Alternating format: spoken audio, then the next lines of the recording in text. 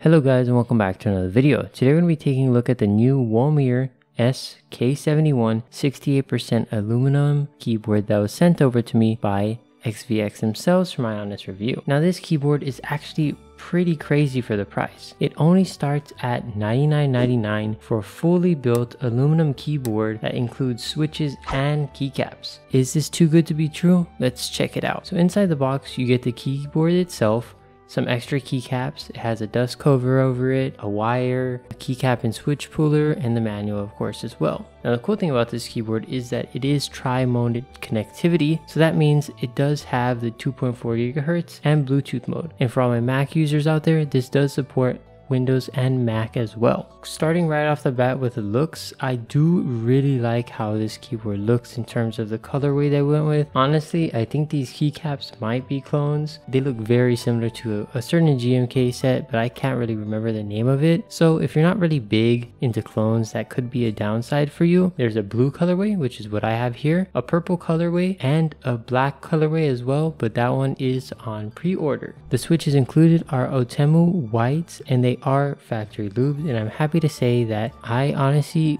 really like them. I was quite surprised to say that because I mean they are Otemus. They feel very nice and light, so if you like light linears, these are probably great for you. When it comes to the finish of the keyboard, I do think it is on the rougher side of things. Now the keycap quality itself is pretty good. They are double shot as you can tell, and they are cherry profile as well. With that being said though, the design could be considered kind of a ripoff off of the Monsgeek keyboard, as the side panels do have the very similar design to the Monsgeek keyboard, but I do think their implementation is a little bit worse, as the keyboard, when you try to pick it up on the side panels, it's not deep in enough in the keyboard to be able to pick it up comfortably like the Monsgeek was. So I'm not a big fan of the side profile of this keyboard because of that. Another thing I'm not a big fan of is the fact that it does come with plate mounted stabilizers. Depending on who you ask, that might be good. You know, you might like plate mounted stabilizers over screw-in stabilizers, but the downside is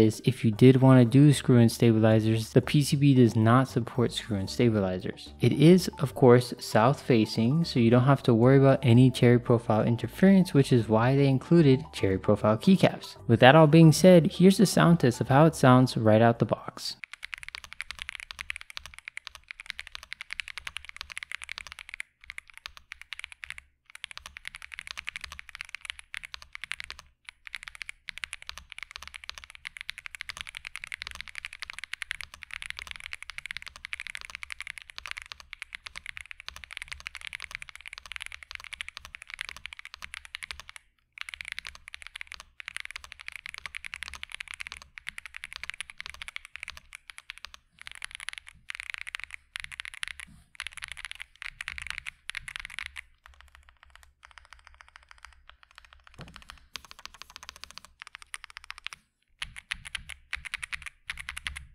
I think it sounds pretty great out of the box. I don't really have any complaints about the sound profile side of things. Now I do think the stabilizers could have been tuned better out of the box. They do have some ticking and they are pretty decently lubed, so I'm assuming they just needed to wire balance them better. I don't think you'd necessarily have to do any mods to this keyboard, I really don't. But if you did want to, the disassembly process is quite simple, as all you have to do is unscrew the 8 screws on the back of the keyboard and you have access to the insides. What's included is case foam, plate foam, a little plastic sheet that goes over the battery, apparently that stops like electrostatic from occurring in an aluminum keyboard, so it's pretty good to keep in there. And then it has PE foam as well. If you did want to tape mod this keyboard, you definitely can do so, but just so you know, the gasket performance might suffer because of that. With that being said though, the gasket performance in this keyboard is not the greatest, as the gaskets they used kind of just suck. They're very thin pieces of foam that don't really have much flex or bounce to them or anything like that. They kind of just go flat, so it's not a good implementation of gaskets. Maybe you could upgrade to some different gaskets in the future. I'd probably recommend doing so. Overall, I do think this keyboard is amazing for the price point. There are definitely some downsides of course, but with that being said, there is no aluminum keyboard kit that